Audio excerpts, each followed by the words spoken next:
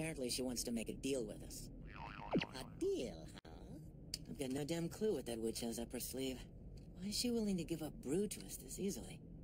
And how did she get her hands on it? There's a lot about this we don't understand.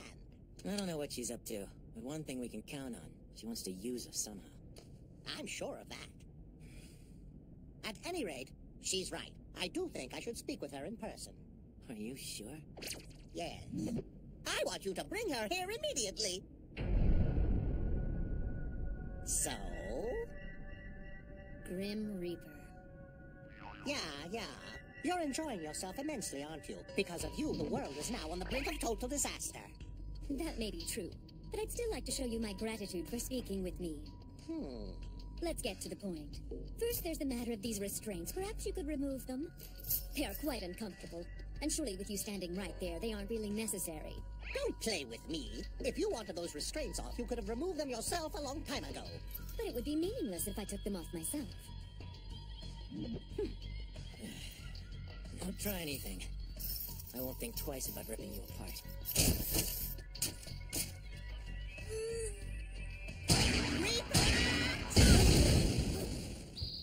Lord Death, sir? Oh, come on. After all she's done, she deserved at least one chop. Okay. The Reaper chop. That's the thing I hated most about the Academy. Even when I was the school nurse, I lived in fear of that chop. It's awful. Come here. Now, what deal were you talking about? My rumors are showing. He's treating me like a child. I miscalculated. Excuse me, Reaper. Could you put me down? Oh, Bloomer's adorable! My Bucka wore those when she was little. So sweet, little baby Bloomers. This is getting too weird. I need to get them to focus somehow.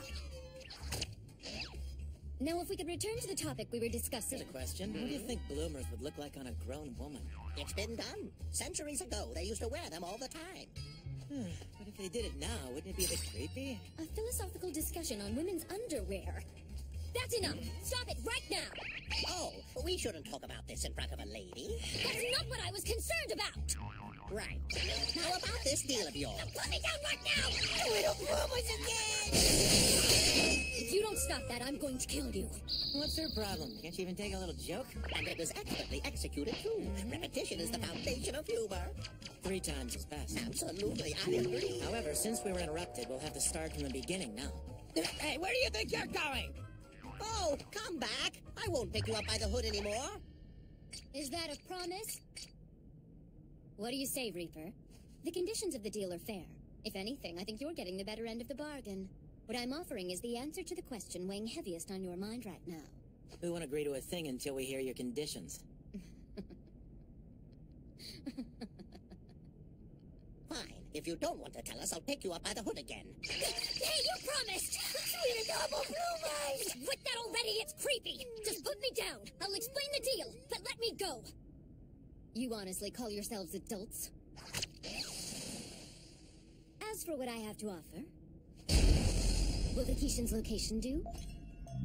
You're lying. We put all our effort into finding him, and we haven't uncovered a single trace. Deathscythe has a point there. How can we be sure you aren't lying? Can you prove what you say is true? No,